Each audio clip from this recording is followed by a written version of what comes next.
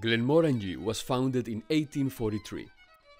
The Glenmorangie Empire stands on a stretch of land in the northern Highland region of Scotland, the site for mostly illicit alcohol production in the Middle Ages, followed by a colossal legacy nowadays. The production capacity of the distillery stands at 6 million liters, and the water used in the production is drawn from the Tarlogie Springs. The production is supported by an enormous mash tun, which can hold up to 12 tons. Production got off to a successful start, and in 1887, the Glenmorangie Distillery Company Limited was founded. In 1880, exportation began at the distillery and proved to be successful.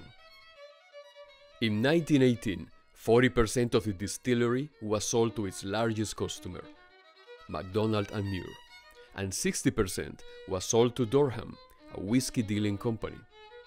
Production continued successfully under its new management. Due to the great pressure put on the whiskey industry by the Financial Depression and American Prohibition Act in 1931, the distillery was forced to close. After being closed for 5 years, the distillery was reopened in 1936 and production resumed immediately. In 2004, the MacDonald family decided to sell Glenmorangie.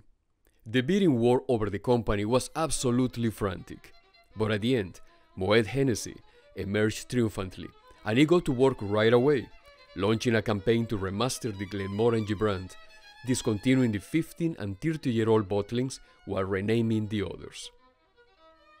Under Moet Hennessy, Glenmorangie has continued its successful run without undermining the quality of the single malt. Want to know more? Make sure to hit the subscribe button for upcoming videos, and don't forget to check out our website.